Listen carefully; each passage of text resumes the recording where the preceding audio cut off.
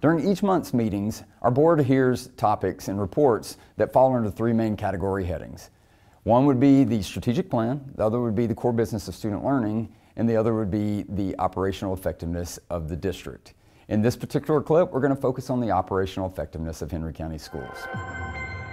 There were several topics and reports that were given to the board, but the one we're going to focus on in this particular clip centers around the financial development calendar for the upcoming budget cycle. And we have our Chief Officer, Ms. Shanika Clay, who's providing some of the highlights for this particular report to the board. So let's take a look. There are a myriad of external and internal inputs that must be considered in developing a budget for each of those funds.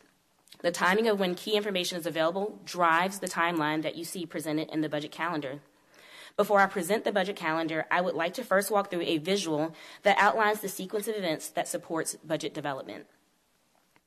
The specifics of budget development processes for each of the funds will vary. I am going to focus on the general fund as I walk through this visual outline because it has a variety of inputs and I think it'll be a helpful use case.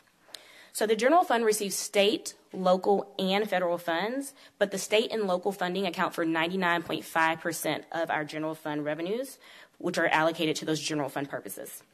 Accordingly, the external activity, such as the governor's budget recommendations, the state budget process, and Henry County's tax assessor processes, have a significant impact on our system's budget planning. We carefully monitor the news coming from the governor's office and the Gold Dome from January to April to identify and analyze the legislative activity and its impact on school system financials and our budget development process. To forecast the local revenues, we partner with the tax assessor's office to understand changes that are occurring in the local tax digest. And this information begins to emerge in March and is continually refined until the assessor appeals process ends.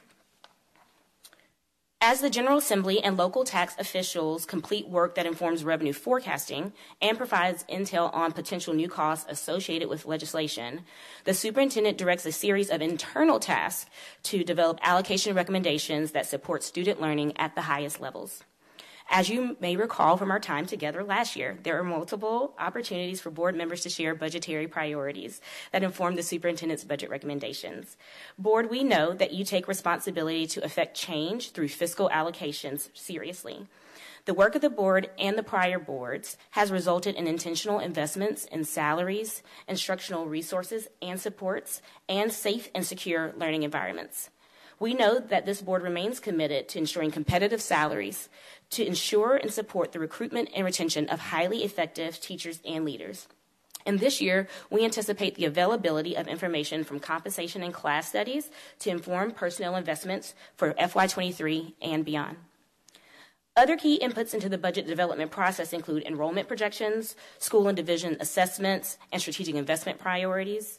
With the launch of our 5-year community-inspired plan, we have a powerful resource that embodies the hopes, dreams, and voices of our community that will serve as a critical input into the FY23 budget cycle and future budget cycles.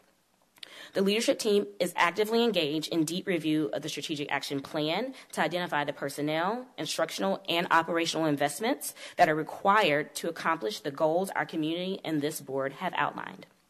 So I'm going to pause before I move from this slide because I do want to orient you to this visual because I believe it really speaks to the sequencing of events and how the information becomes available for us to then share. So the legislature will convene in January. In fact, the date this year is January the 11th. And within 5 days of them convening, the governor is required to give them a budget. The House will have a view of the budget. The Senate will have a view of the budget, similar to what you see in the national politics. And if they don't have the same budget, which typically they do not, there's a conference where they work through to get to a common recommendation and appropriations. The appropriations budget, which you'll see, is somewhere usually in the April where the legislative cycle is beginning to end, will go then to the governor, who will then execute that budget and approve it. So it's in April where things really begin to finalize. But as you know, we're constantly meeting with you all, hearing from you all. This year we'll be able to look at our strategic plan. There's a number of other inputs. We have enrollment projections. We have our staff allotments. We have the school needs assessments. And again, there's going to be the new compensation and class studies as information will be available this year. With 99.5% of our budget being tied to that state and local input, you'll see that the picture begins to crystallize around April, which is when we begin to put information in front of you and to the public. The superintendent is required to present a balanced budget each year, and so you'll see that the external activity which sets the parameters is then what allows us to then construct the expenditures. So I hope this visual demonstrates that there are a lot of processes and inputs that must be considered during the budget development process. And so with an understanding of those key inputs and timing, I will now present the FY23 budget development calendar, and this document will be available in the board meeting attachments. As I shared earlier, the state legislative session will run January to early April. I will provide reports in February and March to update the board on the economic outlook and budget forecasting impacts from information that's coming from the General Assembly. On April 18th, I will present the tentative budget, and we will hold our first of 2 required budget hearings. Following the hearing, the board will be presented with the opportunity to adopt a tentative budget.